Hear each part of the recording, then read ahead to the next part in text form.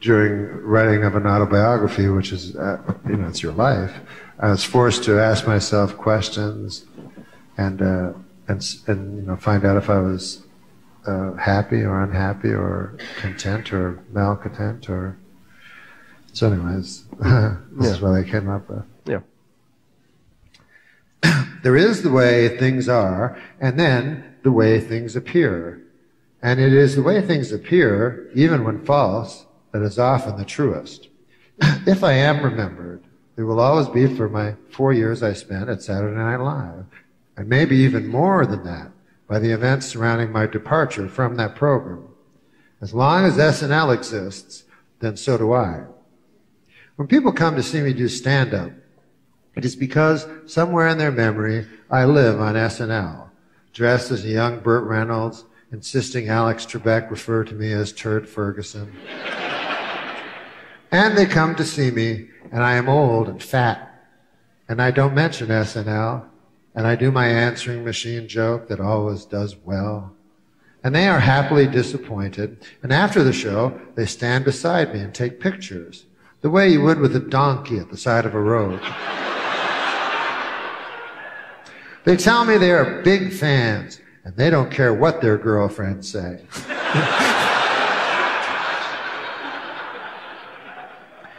They understand me, even though they know good and well that no one else does.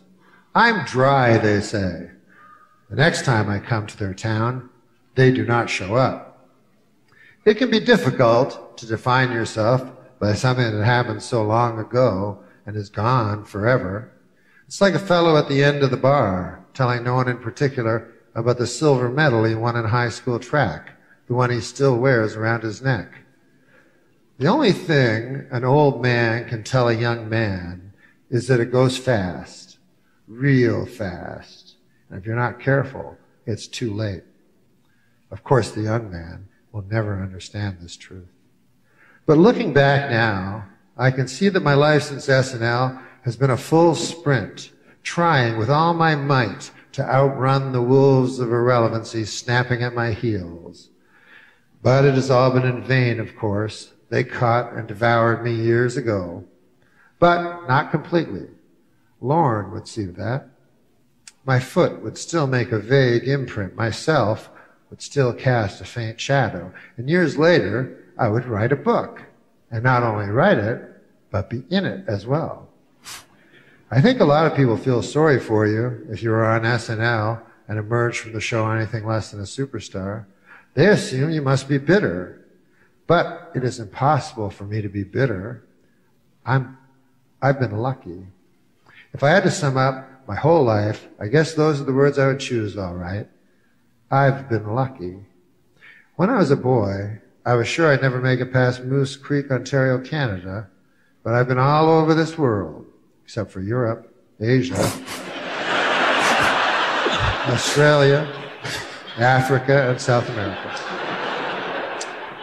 Oh, and Antarctica. But that's really splitting hairs. I mean, how many people have ever been to Antarctica? I never expected to be any more than a common laborer, and I would have considered myself lucky to have achieved that. But I was blessed with so much more. I'm a stand-up comedian and have been for over a quarter of a century. I performed thousands of hours from a small club in Ottawa, Ontario, all the way to a small club in Edmonton, Alberta.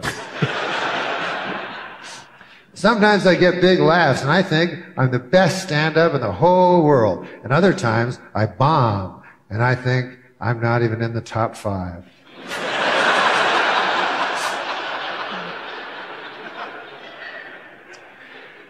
Before I was famous, I had a whole bunch of jobs where all I needed was boots. People would look right past me in the street, or if they did look at me, it was with a mean look. But when I got famous, people would look at me and smile and wonder where they knew me from. If they flat out recognized me, they'd laugh and dance like they'd won a prize. And I'd just stand there and smile and feel warmth from their love. So the fame made the world, which is a real cold place, a little less cold. And as for my gambling, it is true, I lost it all a few times. But that's because I always took the long shot and I never came in. But I still have some time before I cross that river.